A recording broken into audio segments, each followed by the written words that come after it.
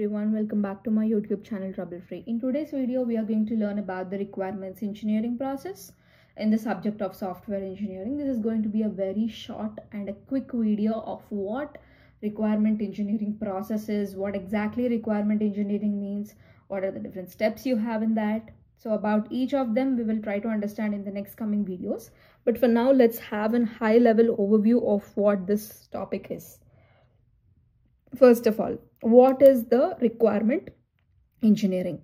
Requirement engineering is nothing but it is a process of finding out what a software system should do and making sure that everybody will understand everything clearly before starting the development or before starting the building a website or whatever it is. Before starting, you just want to make sure that everybody is understanding everything clearly so that you don't have to waste anything later. Okay, for example, let's say you're building a house.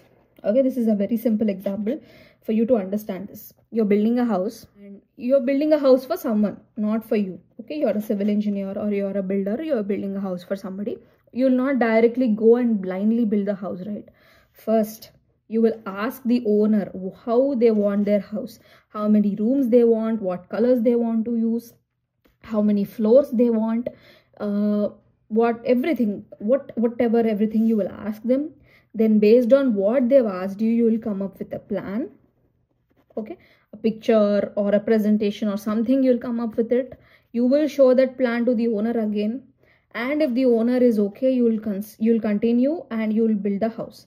If the owner is not okay, then you will again do some changes according to what changes he asked, and then you will come up with the plan, and once he says okay, then only you will start building the house.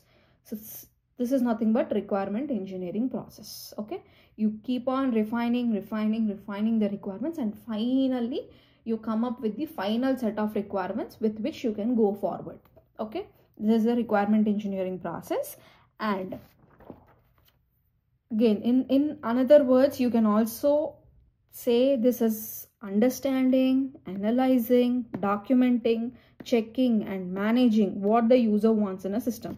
First, you have to understand, you have to analyze them, and you have to document everything, and you have to check it whether you can do this or not, whether this requirement is really needed for this software or not. And you have to be able to manage it. Manage in the sense, you will have different requirements. You will have the front-end requirements, you will have the back-end requirements. Same in the house example itself. You want a plumber, you want an electrician, you want a carpenter, you want a whatnot, painting people. You want so many people, right? Whether you have all those people with you or not, whether you can bring all those people, and whether you can do this project or not. Okay, all those things will be done in this requirement engineering process. And in this requirement engineering process, we have 4 simple steps to further break it down. First is a feasibility study. Second is the requirement elicitation and analysis, requirement validation, and requirement management. So don't worry, I'll explain about each of these in detail in the next coming videos. So for now, that's all for this video.